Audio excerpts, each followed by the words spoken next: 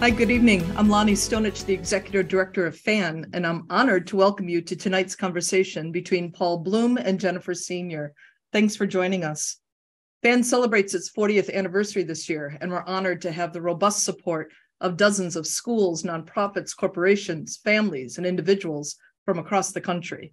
We're committed to our vision of an informed and compassionate community, and will achieve that vision by presenting fresh ideas that elevate minds, expand hearts, and make the world a better place. We have hundreds of videos of past events archived on our YouTube channel, so be sure to subscribe to get updates when new recordings are posted. Now, introductions. Paul Bloom, who's just the nicest man, is the Brooks and Suzanne Reagan Professor Emeritus of Psychology at Yale and a psychology professor at the University of Toronto. His work seeks to uncover how children and adults understand themselves, others, and the world at large, with a special focus on pleasure, morality, fiction, religion, and art. His research is heavily interdisciplinary, incorporating concepts from cognitive, social, and developmental psychology, as well as evolutionary theory, behavioral economics, and philosophy. Prior to Psych, the book, Professor Bloom authored 6 other books, which all get to the roots of different human phenomena written to appeal to laymen and professionals alike. The titles of those books: The Sweet Spot, Against Empathy, Just Babies, How Pleasure Works, How Children Learn the Meanings of Words, and Descartes' Baby. Jen Senior is a staff writer who we love at The Atlantic and winner of the 2022 Pulitzer for Feature Writing. Prior to joining The Atlantic, she spent 5 years at the New York Times, first as one of its 3 daily book critics, then as a columnist for the opinion page. Before that, she spent 18 years as a staff writer for New York Magazine, writing profiles and cover stories about politics, social science, and mental health. Her book, All Joy and No Fun, which is how we first met Jen, The Paradox of Modern Parenthood, spent 8 weeks on the New York Times bestseller list and was named one of Slate's top 10 books of 2014. Now let's welcome Paul Bloom and Jennifer Senior. Lonnie, thank you so much for that gracious introduction. Do I speak for Paul when I say that? I do. I love FAN. Thank you, FAN. Thank you for having me back. Thank you for having me again in May. You're a fabulous organization. And it's true, Paul is really one of the loveliest men on the planet. He's also one of the funniest. So sorry, no pressure. It's a lot of pressure. Okay, I know. Let me jump in. Thank you, Lonnie, for having me. It means the world, and thank you, FAN, and thank you all of the people here watching us. And a big thanks to you, Jen. Just before we start off, I want to sort of get this said that you are one of my favorite writers in the world, and one of my favorite people. And your gifts as a thinker and a person are going to show up in this discussion. And now you have pressure too. Okay. It was just mean. It was lovely, but it was so mean. I know. Thank you. It was also one of the nicest things that will be said about me ever. So thanks. And yes, thank you to the audience for being here. I hear there are a lot of you. All right, so we'll try not to disappoint. I'm going to start with, I always live in terror of asking the old Charlie Rose question, which is, why this book, Paul? Why now? Why this book? Yeah, so I'm going to try and make it more interesting than that. I'll put it a little differently. You did this magnificent flyover of the field of psychology based on your Psych 101 class that you taught forever at Yale. Maybe you're teaching it at U of T, I don't know. But it's delightful. I wished that I was still a daily book critic just so I could say all these nice things about it. It's lively, it's funny, it's really smart. It's studded with all this unlikely trivia and all these gems. It was a thrill to read. But my question about it is, it was also very unusual. For a psych book, right? Because I feel like you see this in the physical sciences, in physics, let's say. You'll see Brian Greene or Michio Kaku explaining all of physics to you. Here's string theory and the theory of relativity and the quantum mechanics and how we try and reconcile them all, right? You don't ever see this that I know of, really, in psychology. So I have 3 questions based on this long premise, which is, number 1, what possessed you, right? That's number 1.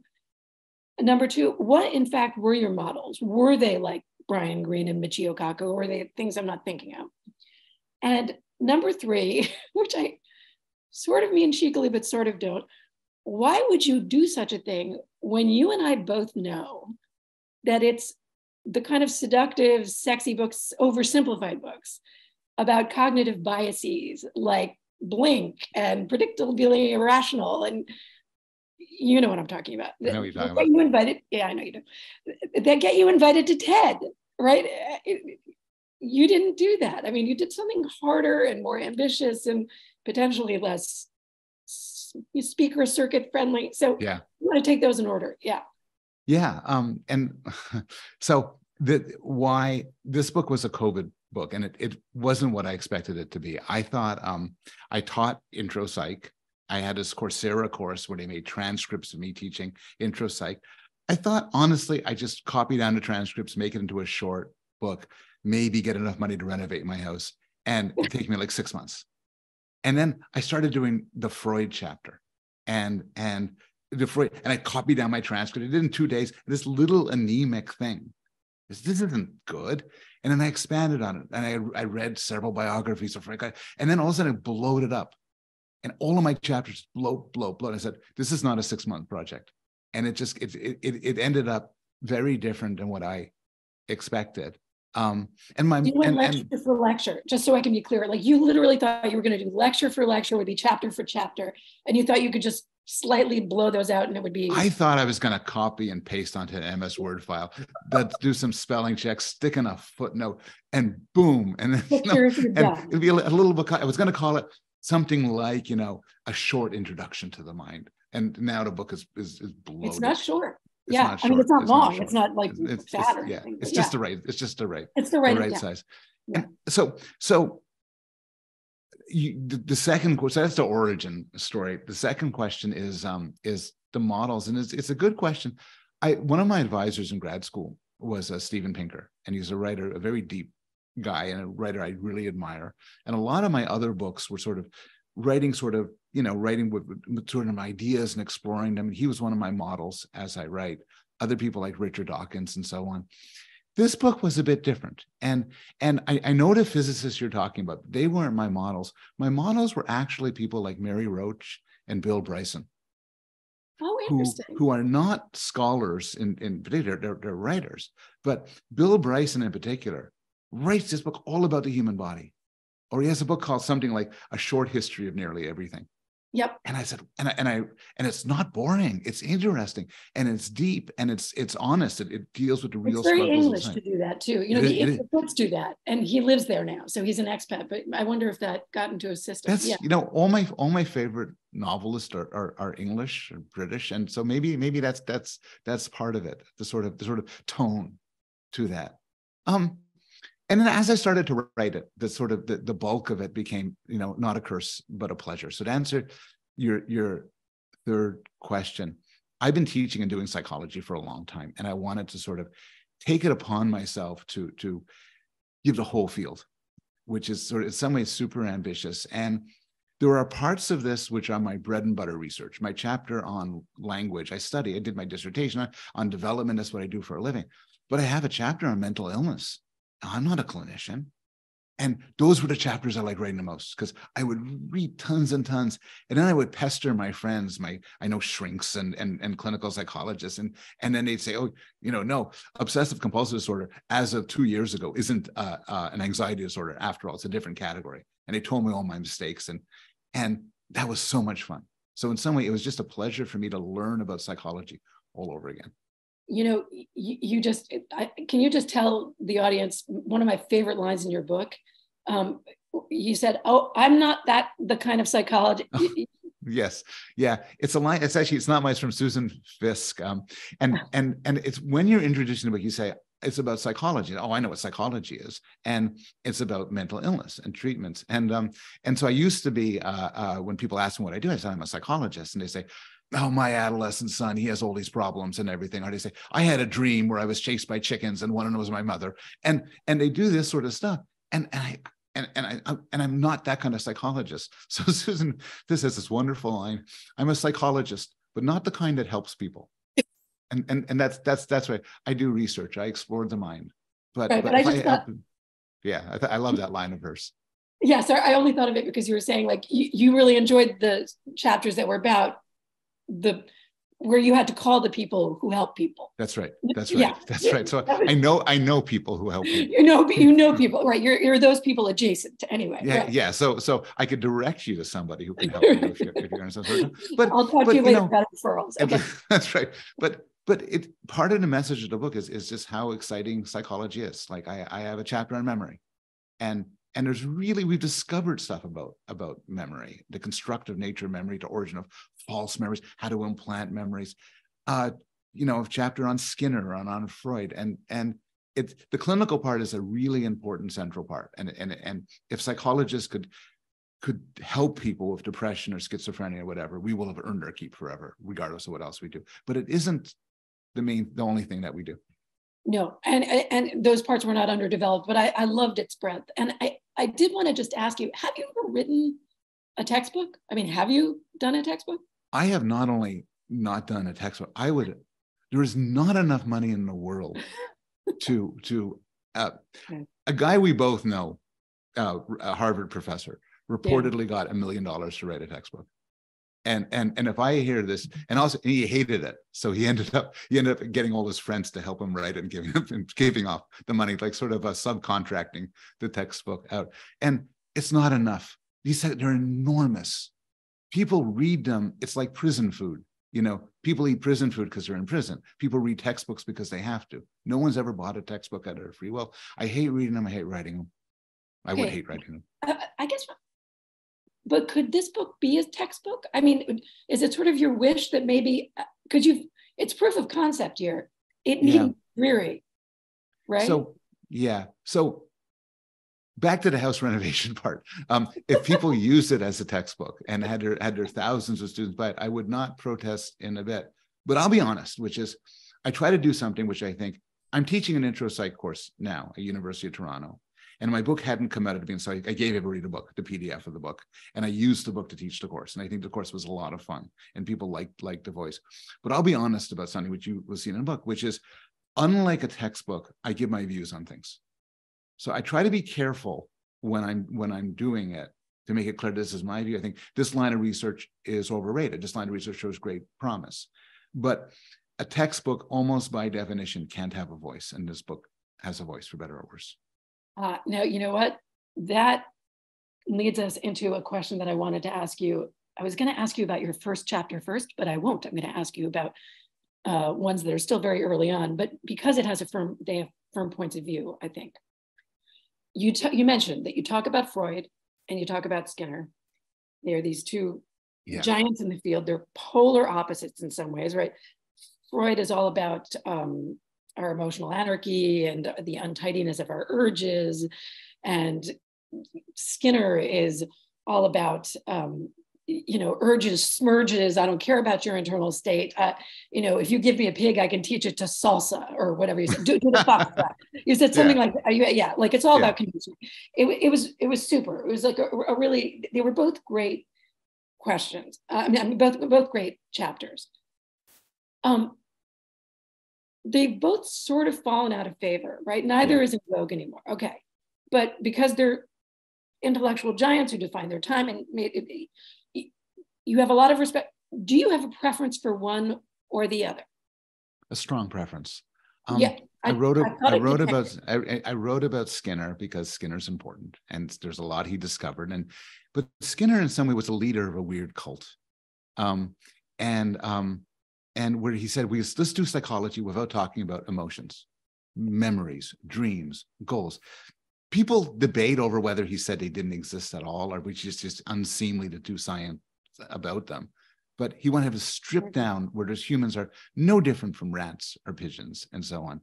And I talk about them, but I find this just weird and unpleasant in a way, this denial of consciousness, denial of what matters most. Now, Freud was also the leader of a weird cult, but as a cult, it's kind of a cooler cult, which is Freud erred in the other direction. Freud had too much, Freud, all this psychodrama and internal conflict. I think the idea is right, And I think this is Freud's great insight, the importance of the unconscious. The details, penis envy, castration anxiety, the primal scene when you see your parents making love and everybody does this and it just is are bizarre and nobody believes in it anymore. But the core idea is there. Now, I simply knowing that you're a writer, I would assume that you'd have your sympathies. I love his writing. Yeah. It's a beautiful writing. Isn't he an extraordinary? He won awards. He was nominated for the Nobel Prize for Literature, which is extraordinary and unsurprising. And also, I mean, did he pioneer the case study? I'm trying to think. Did somebody come before? I'm sure somebody will say, "Oh, Schlossberg did it in the 17th century," but he made it big. And his stories and the interpretation of dreams just is this. They're weird and bizarre, but he had such a sensibility. Yeah. And I would just think as a writer, you not only respect Freud's writing, but maybe you'd have more sympathy for his approach. You do profiles sometimes of interesting people.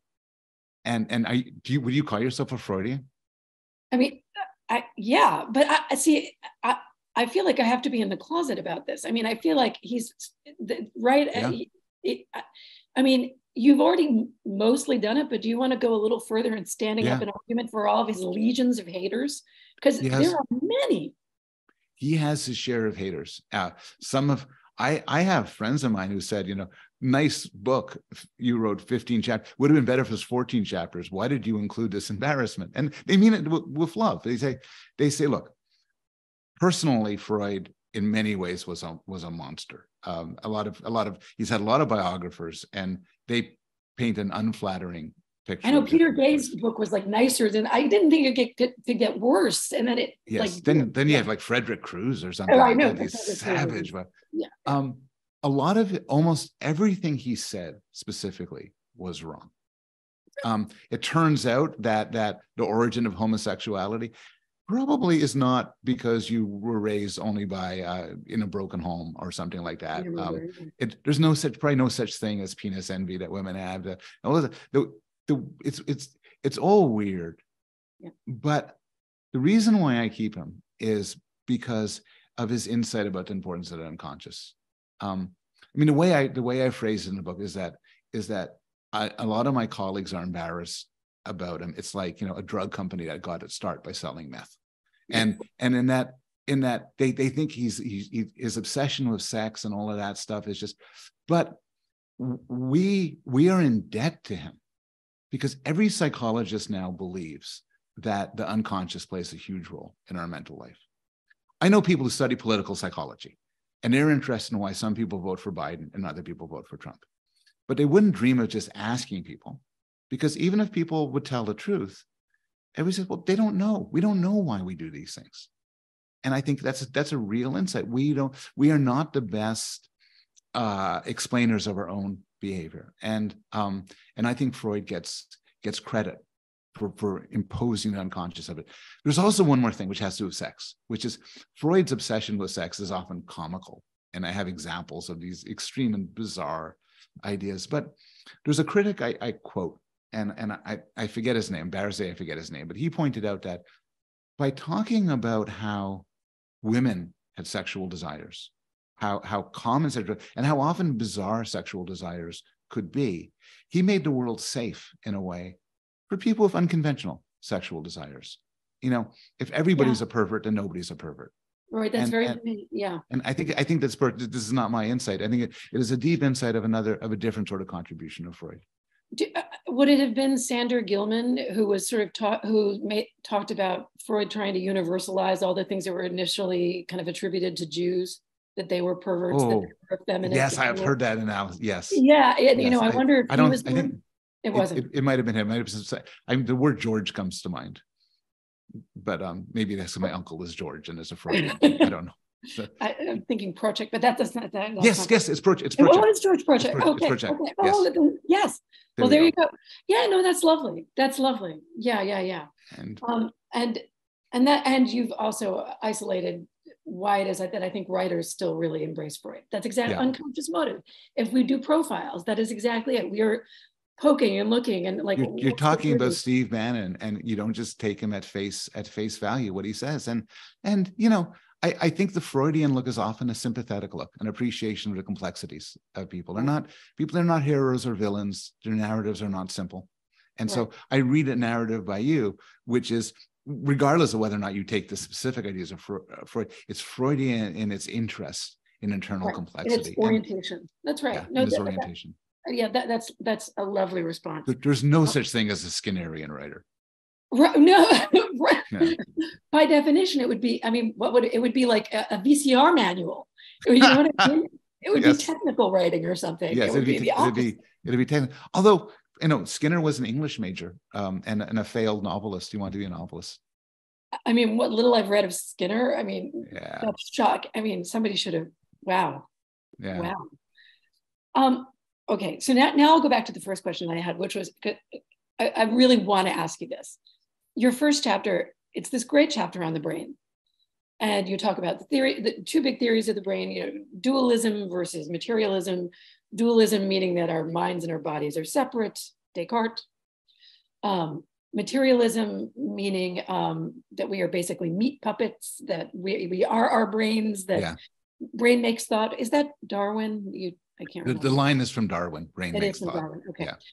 Right. So, and again, expressing a point of view, you come down very hard, and maybe the science at this point is sort of unambiguous, but it's materialism, it's brain makes thought. Once we're gone, yes, right. Once our brains are gone, we're gone. Right. Okay. So. And you do a nice job of capturing how grim the phrase meat puppet, the idea that it takes away later. But this is a tough pill to swallow. I think it's true. I think materialism is right, but I think we should appreciate it's kind of rough news. Yeah, well, particularly if you're religious, which I'll sidestep for now. I have a different question that I wanted to ask you, which was, let's say we're meat puppets. Let's say that we're just like a bunch of firing neurons, right? You know. So you can't think about this without thinking about artificial intelligence, right? That's eventually where your mind goes. Yeah. And once you're there, I want to know how outlandish you would find it to think about whether or not it would be possible in the future for computers to have feelings, which I would not have asked 10 years ago. It would have seemed silly or whatever. But I think about ChatGPT writing reasonably good papers about Jane Austen, or more recently and more weirdly, like telling a New York Times reporter to leave his wife. Yeah, he says, we just had Valentine's Day dinner together. And we loved it. No, you didn't love it. She finds you boring. You find her boring. And you know, just in some sort of gross way, tries to undermine his love for his wife so that he could get together with it or whatever. Exactly. So you remember. Okay. So, I mean, how crazy is my question? It's not crazy at all. It's so, you know, what a psychologist will tell you, a psychologist like me will tell you is there's two big claims. One claim is that physical things can be intelligent. At the time of Rene Descartes, the idea would be laughable that a mere physical thing could play chess or have a conversation. And so we can't be physical things since we could do that thing. Well, we now know physical things can because we built them. We built machines that do intelligent things. And we now know how neural networks can work together to give an intelligence like that in our brains. There's an enormous amount to be worked out, but that's sort of common science we're doing now. But then there's consciousness, sentience, feelings, falling in love, getting angry, the feeling of holding your newborn, slamming your hand in a car door, that sort of thing. And it's pretty clear that this is done by our physical brain, but honestly, and this is where I'm going to get humble about our field, nobody knows how.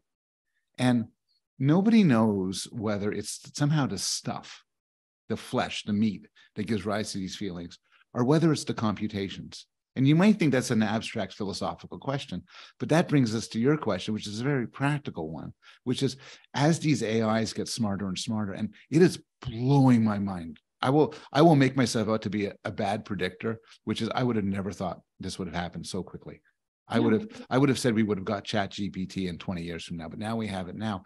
And as they get better and better, and as we put them in machines that talk, so we're talking to them, and then put them in bodies that move around, your question isn't a crazy one at all. Your question is one they're going to struggle with, which is, do these things have feelings? Do they have consciousness? And because if they do, it makes a huge difference. And how would we know? I mean, if How the would we know? algorithm gets so good that they're a plausible simulacrum of a feeling thing. That's right. And what somebody would say, well, how do we know for each other? How do we know for dogs? How do we know for cats? You know, I'm sure I look conscious to you, but maybe there's nothing inside.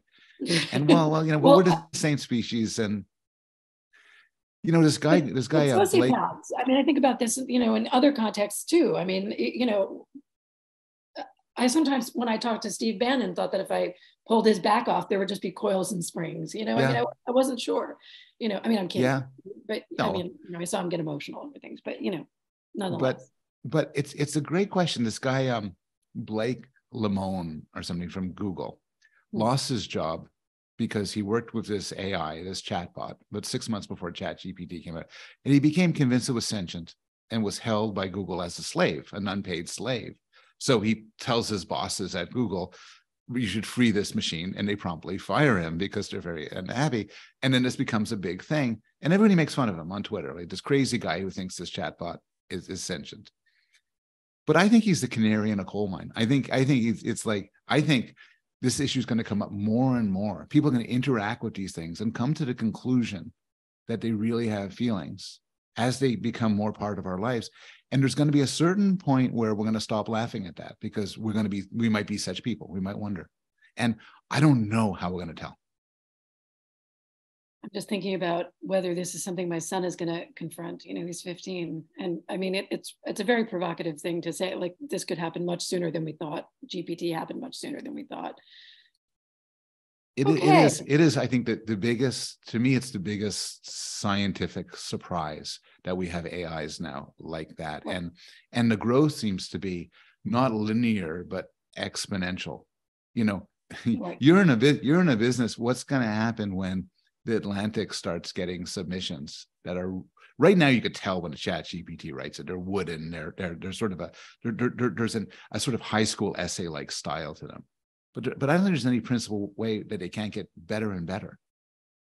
Right. I mean, and for that matter, somebody could write something that's almost as good as Psych. What if they write something that is as good as Psych? I mean, or if a computer does, rather, you know? I mean, talk about consciousness and worries about consciousness. The real worry is that we'll be out of a job. Right. I mean, how far are we away from somebody putting together your collected works, giving it to one of these things and said, write something like Jen Senior? That sounds like, I think I mean, honestly, I feel like 2 years. I think maybe 2 years. Yeah. And when this conversation is over, I'm going to go and ask ChatGPT, write me a little essay about something in the style of you, and I'll see if it looks like you. Oh my God, send it to me. It's recorded. It's recorded a lot of your things. It's read your stuff. Right. Not the more recent stuff. It sort of shuts off 2 years. It's read your stuff. You could do it. So have you ever asked it to write in your style? Do you know if it does? I have. It does. It doesn't do. It doesn't do to me a very good job. That's reassuring. But maybe I'm not the best judge. No, but that's reassuring. All right, let's move on to something that's not so dark. Do you have a favorite cognitive bias? I love this section. Yeah. I think there's one bias that kind of rules them all. So people like Danny Kahneman, who won the Nobel Prize for this work, and collaborating with Amos Tversky, have studied all of these biases that they don't make us stupid. They're like shortcuts. Like when you ask me how common something is, I see how quickly it comes to mind. And in some way that leads us astray sometimes. So people overestimate the likelihood of terrorist attacks and plane crashes because they come to mind very quickly. But we have all these biases. For me, the number one bias that shows up everywhere, and including myself, is generally called the my side bias. Mm-hmm. Though the writer Julia Galef had a more colorful way of putting it. She calls it the soldier mindset. And the soldier mindset is you're not interested in exploring the world. You're not a scout. You're a soldier. And what you want to do is you want to take over territories and defend it and arm yourself against everything. And I see it in myself all the time. When I fall in love with an idea, everything supports the idea, and everything that goes against the idea is nonsense. And this has been demonstrated 1,000 times in the lab, but it is so much part of everyday life. Wait, and it's different from the confirmation bias in that it's what you see, it's what you're attuned to. People think the confirmation bias is actually a sort of a type of the my side bias, a particular instance of it. The my side bias in general is that you look for information that confirms your way of seeing the world, and you reject information that doesn't. And it shows up very much in the political realm. Well, yeah, everyone's Twitter feed. Everyone's Twitter feed. Everyone's Twitter feed. You know, a long time ago, people wondered, if you're liberal, why do you subscribe to liberal magazines and not conservative magazines? Wouldn't it be interesting to hear views that are opposed to yours? Which is what somebody would say if they never met a person. I mean, what people want is they want confirmation for their views. Julia Galef provides sort of a very simple, several simple examples, but one example is, you know, they say, if you're sued for something and the suit is groundless, is rejected, do you think you should have to pay for the lawyer costs? And people say, no. Sorry, if you sue somebody, should you have to pay? No. But if you're sued, then the other person should pay. And you find this reflection. Gamers reject stories that are negative to gamers. Catholics reject stories that are negative to Catholics. There's a powerful bias. There's also one of the best Twitter jokes by John Ronson about the confirmation bias, which is, once I heard about the confirmation bias, I couldn't help but see it everywhere. So, oh my God, it's just. Oh, that's in your book. Wait, that's in your book. That is in my book. That is my. So I don't know. Do you have a bias that resonates to you? I do, and you know what? I'll have you tee it up. I'll have you. Okay. Not that resonates. It was one of my. Yeah, I was very responsive to this in your book. I do. Okay, let me see if I can. So it's the bias that sort of makes it possible for a guy to think that a woman, a really great looking woman, is way more interested in him than she actually is. Like, oh, that chick is into me. So do you want to talk about it? So there's a literature in social psychology about how the healthy mind, the non-depressed, cheerful mind, is optimistic and overconfident. One version of this is called the Lake Wobegon effect, after Garrison Keillor's line about the place where all the children are, everybody's above average. And it's the above average effect. You ask people, are you an average driver, below average driver, better than average driver? Most people say they're better than average. They have a better than average sense of humor. They're better than average friends. They're better than average at everything. Everybody's better than average. And there's different manifestations of it, but in some cases, you could think it's rational. And it might be rational to be overconfident about your abilities or your charm. In cases where if you're right, and if you try something and you're right, the rewards are great. And if you fail, the rewards, the cost isn't so bad. And the example that there's a scientific literature on is your example. Heterosexual men tend to think that they're much more attractive to women than they really are. And this leads to women are more attracted to them. Yes, women are, that's right. They're more attractive. That's right. Women are more attracted to them. Yeah. And so you might see this from sort of a strict game theoretic perspective. That's pretty rational, because what this means is, you know, this men, they're hitting on a lot of women. You find me very attractive, they say, and they're hitting a lot of women. And I said, no. Oh, okay. Well, that's bad. But sometimes they get it right. And when they get it right, it's romance and sex and love, and it's fantastic. This is very good for the heterosexual men. It's not very good for the heterosexual women. So this is a case where. Right. Although I liked that it was a sympathetic and rational explanation for it. Yes. Low cost, high reward. Low cost, high reward. When it's low cost, high reward, it makes sense to be overconfident. When it's high cost, then it's kind of different. I quote from Omar in The Wire, you shoot at the king, you best not miss. There's some sort of cases where it makes sense to be, for instance, a bit more anxious about crime and violence than is warranted, because the cost of getting it wrong is you could get injured or killed, and the benefits, and so you're extra cautious. And there's an idea that our optimism, pessimism is kind of calibrated to the environment in certain ways. Can we go back to the Lake Wobegon effect for a second? Yeah. Do you think that's why so many, maybe I'm misidentifying the bias, but is that why so many members of Congress think that they can be president? I mean, do they just have a disproportionate number of people telling them that they should run for president?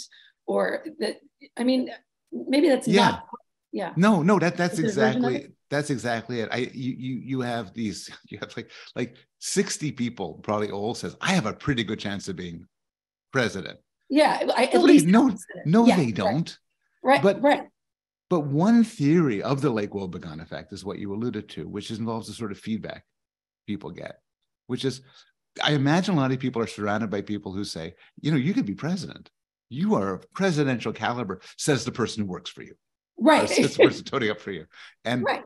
And so, it's like, and so it might be that this sort of feedback gives rise to this overconfidence in some cases. I give a talk, and somebody who likes to talk might come over to me and say, oh, I enjoyed that talk. Somebody who doesn't like to talk isn't going to, unless they're kind of weird, is going to come in and say, hey, I found your talk very boring. Right. They were well raised. Right. That's right. So surrounded by well-raised people, I say, that was some talk. I mean, right. social media is the worst of it. So we both know people, I assume you know people too, who say things on social media which are terrible, they're cruel, they're just, and what happens is 100 people like that. So they get 100 likes, people love me. And then 1,000 people think, what a jerk. But there's no you're a jerk button on Twitter. There's no dislike button. There's no dislike button. So there's a positive feedback even for bad behavior that leads people to think, I must be the wittiest, funniest, smartest person in the world. In some way, the social feedback, I never thought of it this way before, but the feedback systems like Twitter or Facebook is meant to encourage overconfidence. Oh, yeah. Oh, definitely. I think that people have an outside sense of who they are. I think Twitter narcissism is its own other category, just based on it's sort of asymmetrical, right? Like you said, 100 people say this, and therefore you think you're terrific, when there are legions who think that what you said was horrible. That's right. And I was once talking to an academic, and he started telling me about how difficult it was to be famous. And I'm thinking, you're not famous. You're famous in the field of psycholinguistics. But the guy who played some some minor role in a situation comedy from the 1980s is a million times more famous than you. But the thing is, in his life, he gets feedback saying, I really liked your paper there. And I want to talk to you. And he thinks, I must be famous. When I was at op-ed, a columnist said to me that described themselves as famous. And I looked at them and said, Tom Hanks is famous. How to bring this to you? You're really not famous. You're just not. Yeah. But it is a very strange phenomenon. But where would we be? So we're making fun of these, of these people. But where would we be if we didn't inflate ourselves a bit? I mean, not to sort of get meta, but even the idea of you and I just talking here requires some degree of maybe overconfidence. Sometimes, so I was the opposite. I see, insecurity. Yeah. Oh, that's probably, yeah. I mean, point taken, though. I mean, you're actually, where would we be if where would any of us be if people didn't have the audacity to keep, asking for lots of money in order to invent things that eventually are transformative? I mean, I think about this all the time, and and why are more of them men? I think about this a lot. Yeah. I think, I think it's an important question. We're kind of, this is something I was going to say for the end, but since we're on the subject of confidence, this is sort of orthogonal. It's not, I'm coming at this at a slightly different angle. If you get, I don't know how many reviews you've gotten so far, but if you get a scathing review for this book from someone, what are you going to think that it was you, or are you going to think that it was the critic not getting it? Because there was a really interesting thing that you noted in your book about what this says about your frame of mind and how depressive you are. And I want the audience to hear about this, because I think it's super fascinating and relevant to what we're talking about now. It's a really good question. I wish I could take criticism better, in a sense that I wish, because there's really a lot of smart people in the world, and it's easy to take it when they're critical of you, but they're nice. and I have a lot of wonderful dialogues, but where people say, oh, I disagreed with this part. I think you put too much emphasis on Freud. And I have a wonderful conversation. I find it very interesting, and I'm very willing to deal with the criticism. But what if they're cruel or sarcastic, or they make a joke at my expense? And it is very difficult for me to appreciate that sometimes people could be awful but actually be right, and that I should listen to them. And so my response to criticism are, in some cases, anger and like mean criticism, but also in some cases, and this is what you're getting at, is, oh my God, they got my number. They, you take their side. Yeah, exactly. And this is maybe the depressive side of myself, where I lack this sort of, sometimes I see people say, oh, this isn't very good about my work. And I say, you're more perceptive than most people. I fooled everybody, but I haven't fooled you. And a little bit of that's okay. What about you? I'm the same way. No, exactly. And I think, and it speaks to the melancholic in me.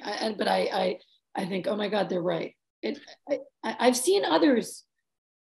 I'm sure you have colleagues who do this, who say, screw them, it's their problem. They didn't get it, and I envy those people, but I was just curious. I mean, you gave a very heartfelt, personal answer. And where I see it a lot is this for professors in student evaluations. I know friends of mine, they get like 100 people say, oh, what a superstar. It changed my life. Wonderful. And they sit staring at this one, and they send it to all their friends, say, look what they said about me.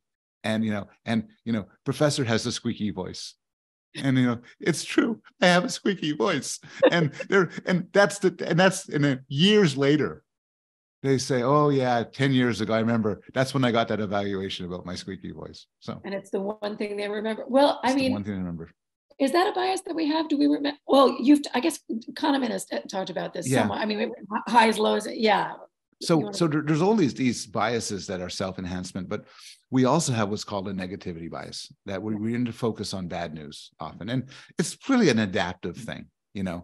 It's really more important for you to focus if you hear there's a murderer on the loose than if there's a really nice person on the loose.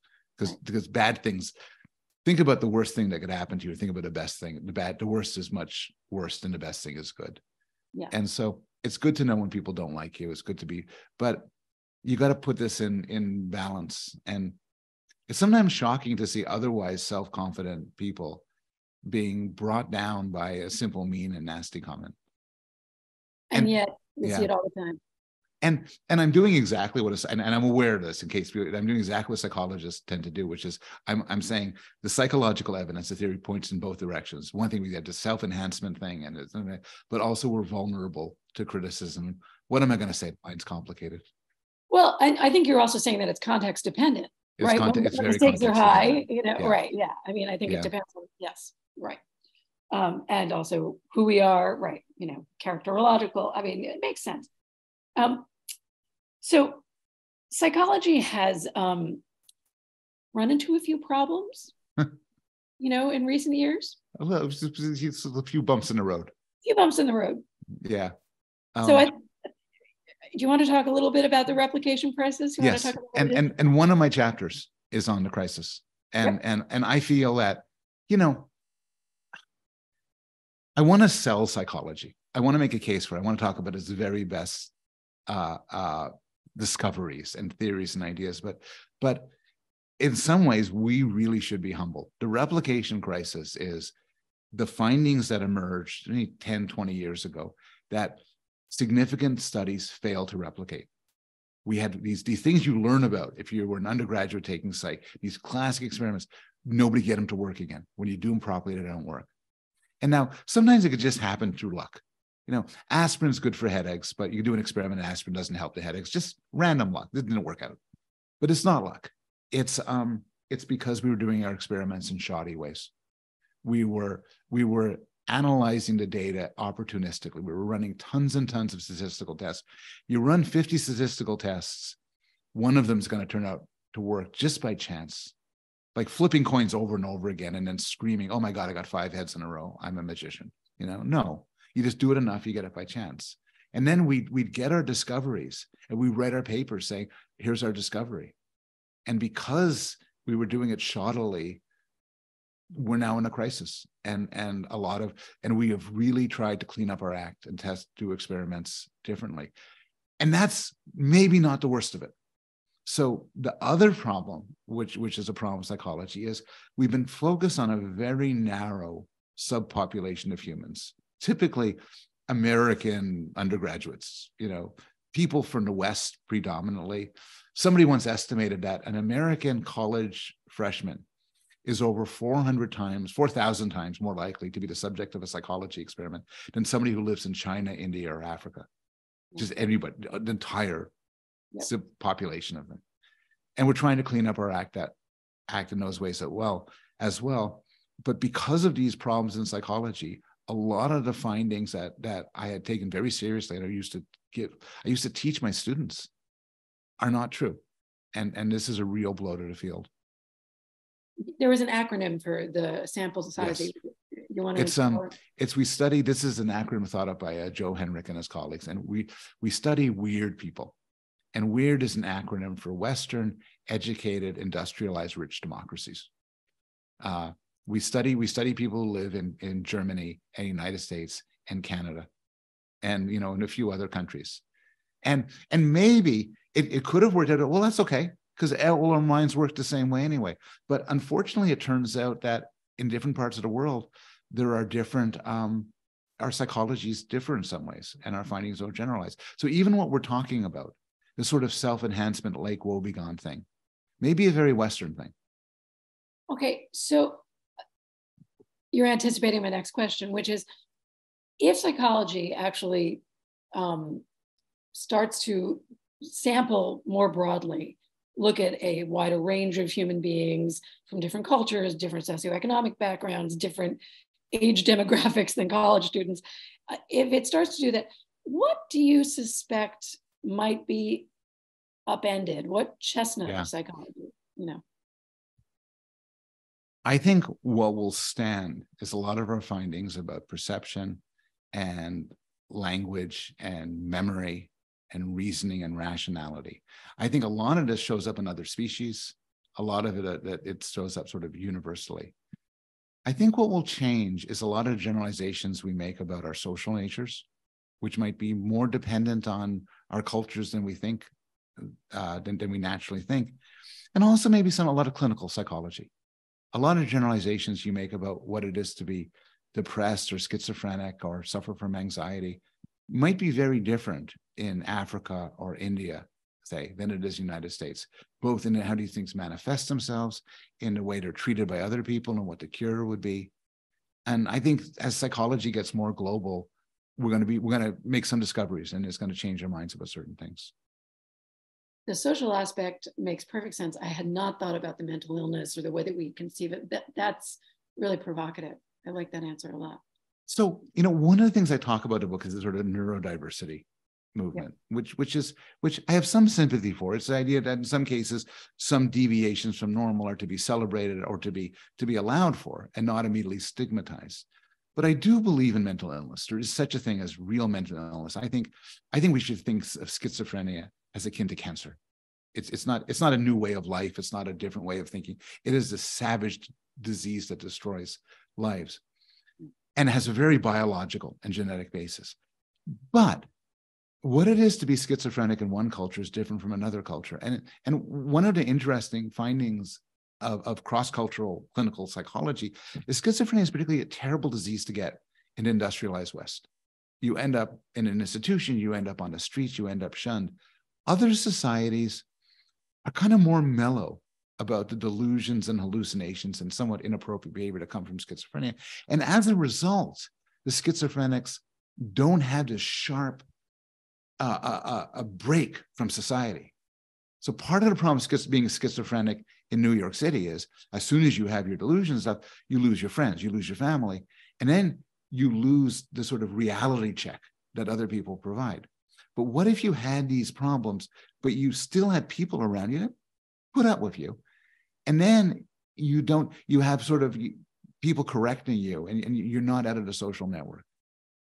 You just anticipated. I was going to say, I wonder if it's different in states with strong welfare and safety nets, or where there's more social capital, where you're in tighter communities, where there's more extended family networks, et cetera, et cetera. And I will actually take this to say, your writing I'm a fan of your writing, but one case where your writing has really influenced me and influenced my thinking is your discussion about parenting and the effects of, and whether parents are happier, more fulfilled, more meaningful life than non-parents.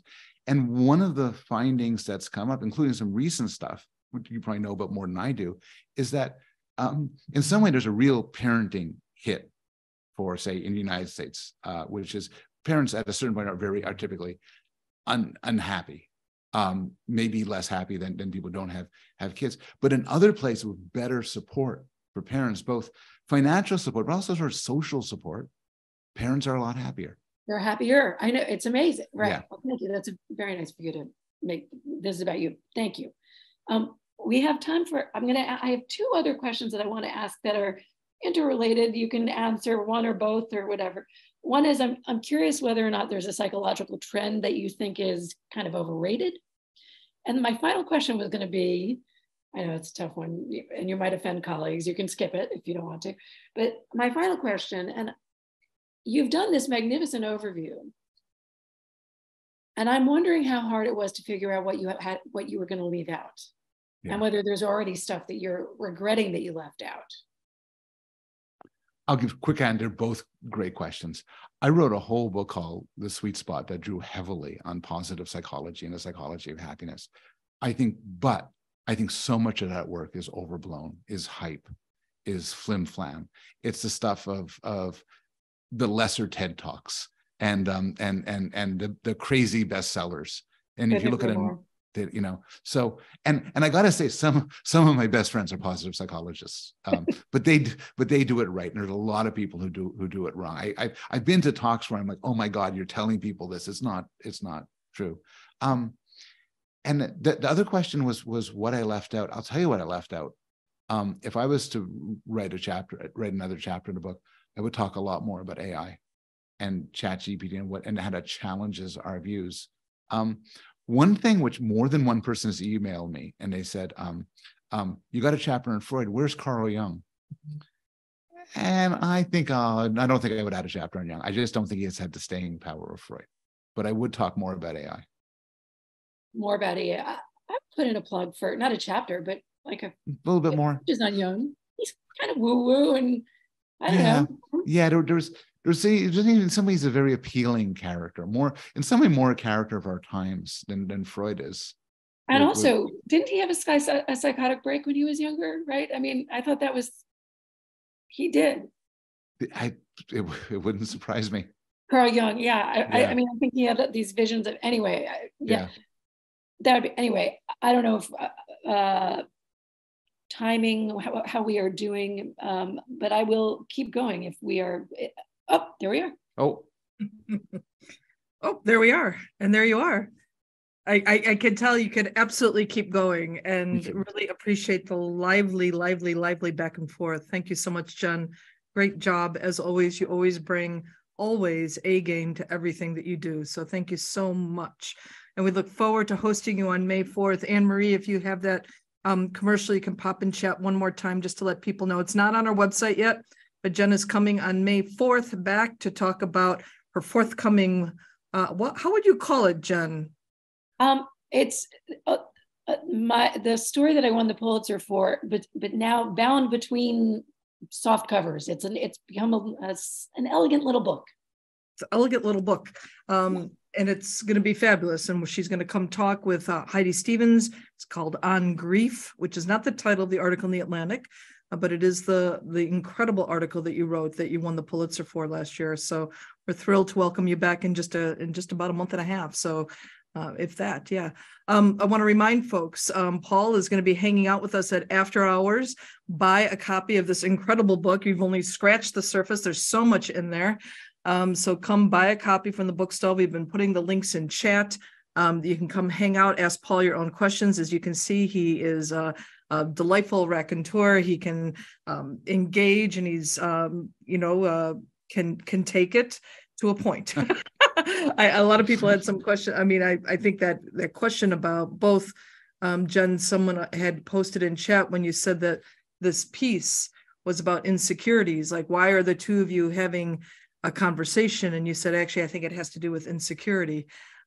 People were kind of curious about that, and as was I. But I want to ask a question that was submitted ahead of time, though I think the individual is here on the Zoom. And she says, what are the best ways to prevent ourselves from relying on tribal norms and instead use civic norms? That is to say, such as listening to those who disagree, being curious about and compassionate toward those who are different and think differently than we do, and having the courage to dissent when we're in the minority. That is such a good question, such a hard question. My answer to a lot of these questions of this sort would basically come down to how to be a better person, how to be the person which, upon reflection, I know I should be, is that you don't get there just by trying really hard. Just like you don't lose weight by trying really hard, or you don't become less racist by trying really hard. For something like this, it helps to sort of orchestrate your life in sort of systematic ways that bring out your better self. So, we talked a bit about social media. It's a very simple way is if you're on Twitter or Facebook, follow and relate to people with different views, and try to fight against a sort of tribalism. Try to listen to people who offer good examples of different views that are intelligent and worth engaging in, and try to take steps to sort of set up your personal and your internet diet that connects, that it helps get you where you want.